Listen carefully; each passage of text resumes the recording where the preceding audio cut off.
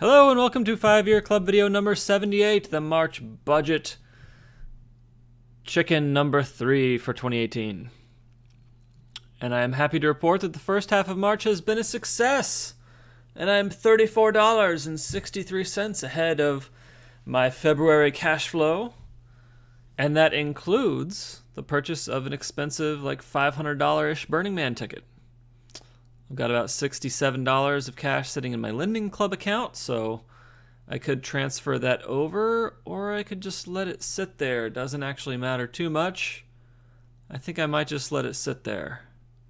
Lending Club has not given me a very good return. It's given me a return of maybe like 4.7% or something very unremarkable compared with the stock market.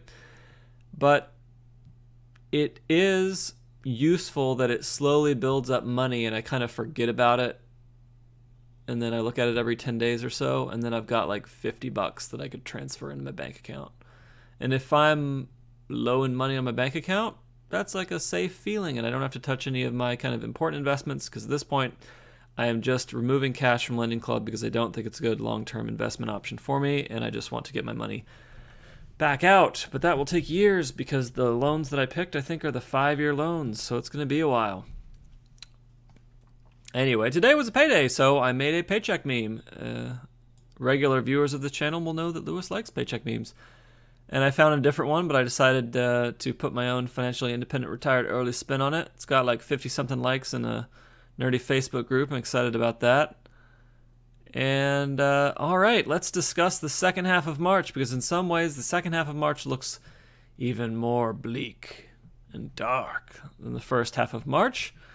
All of my big expenses for the month are over, so most of what is left is going to be food. Got to have some gas to get to work. Internet bill might come in. A lot of times it actually comes in like at the first of the next month. So we'll see what happens with that. Comcast. Audible used to be a first part of the month budget expense, and it's kind of moved to the second part of the month over time. And we come across the curious thing where I transferred most of my paycheck out of my bank account, left $392, forgot about that Audible expense, added it back, and now my expenses are $401, but my bank account balance is only $392. Oops.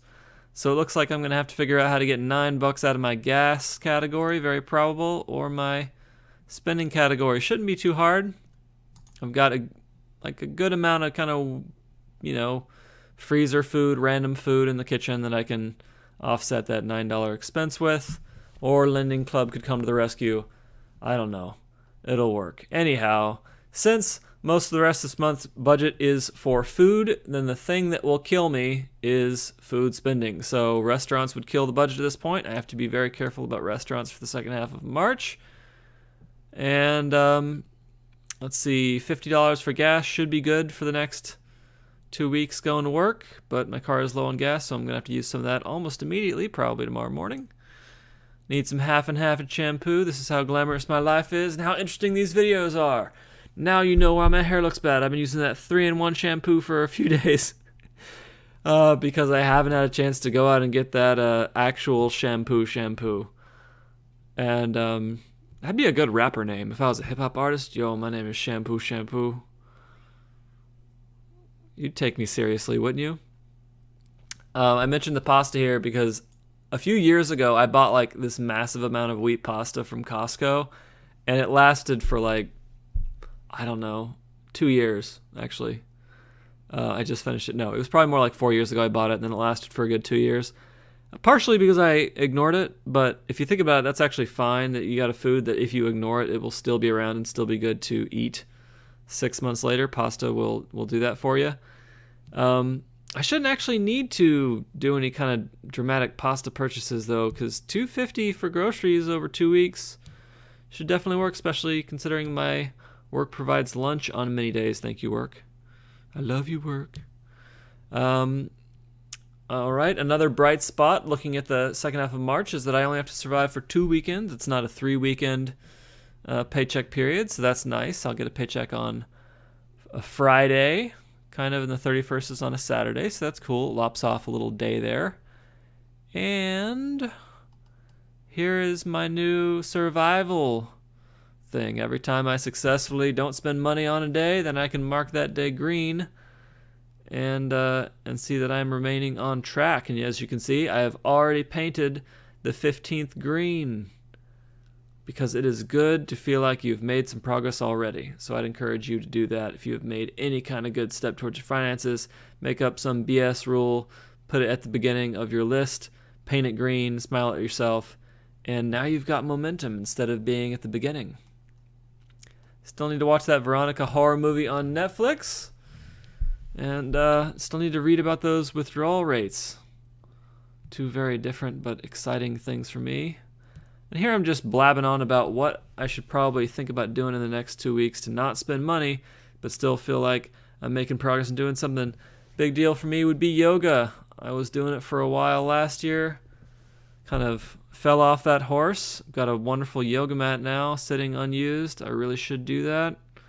And I've got a whole big tub of whey powder that if I did the yoga, it would help me grow some muscles. Got a bunch of laundry piled up. Could pair that with Veronica. Isn't that nice? Like instead of like a wine cheese pairing, you're like, I'm going to have a free Netflix movie laundry pairing. That sounds luxurious. All right. And then here I'm just doing a little projection of how March is going to work out for me.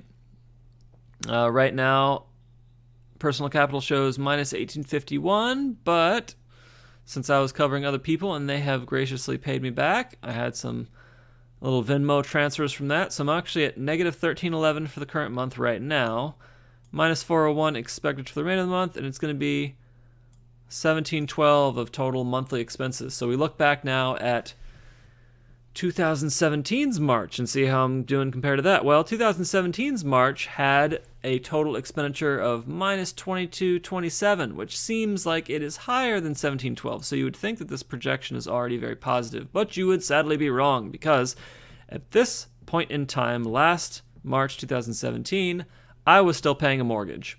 And of that $2,227, $1,111 of that was mortgage principal paydown, which counts as income or savings for me because it is loan that I will not have to pay back later when I sell the condo, which means that the actual total loss for March 2017 was only $1,216. Holy moly, that's how difficult this is. How am I going to make $1,712 match up with $1,216? I am not. Why? Because of that Burning Man ticket. I love Burning Man and very happy I'm going this year. If I had not bought the Burning Man ticket in March, and there's no real choice because like when the ticket comes up to buy, you just got to buy it. They're in high demand. That's, it's not optional. Then for this March 2018, I would only be at $1,198 for expenditure compared with that $1,216. So I would have beaten Lewis 2017 March by $18. Well, take that last year, Lewis. Yeah. It's like the stupidest thing in the world. But I really wanted it to work. I really wanted it because it's like, come on, I haven't done anything in March so far. At least give me some kind of victory. I'll take it. It's good enough.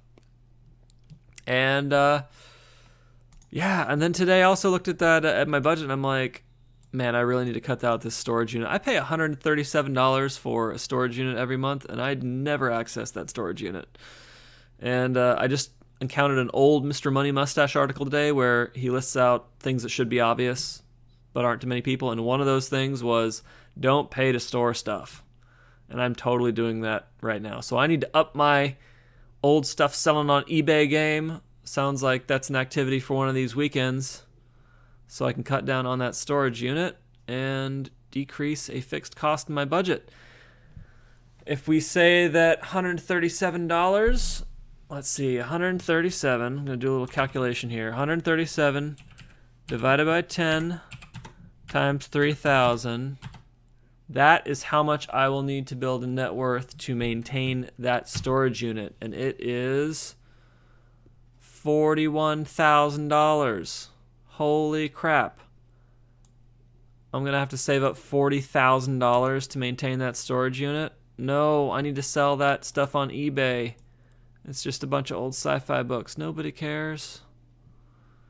Sell it on eBay. Okay. All right, that's it for 5-Year Club video number 78, the March Budget Chicken number 3. And hope you'll do your own budget chicken. Doesn't need to be as dumb and crazy as mine. Doesn't need to be filmed. But it will help you succeed with your goals so that you can enter your April, not February, because we're not going back in time, strong for 2018. That's it. Have a fabulous evening.